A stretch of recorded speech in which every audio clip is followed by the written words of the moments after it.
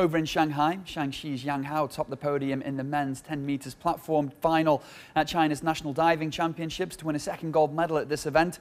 Lian Junjie, who partnered with Yang to win gold in the men's 10 meter synchronized platform earlier, performs well on his third jump. However, the 22-year-old from Shandong makes a big mistake on his fourth attempt and is only able to come away with 48.60 points to come third.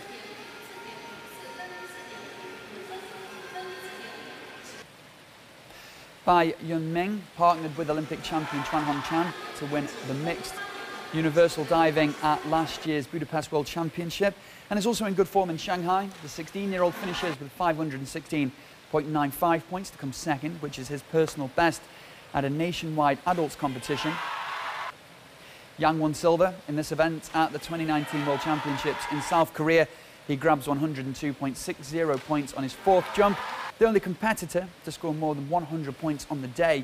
He fumbles his last jump a tiny bit, but it doesn't affect his position, and the 25-year-old comes first with an overall score of 535.60 points.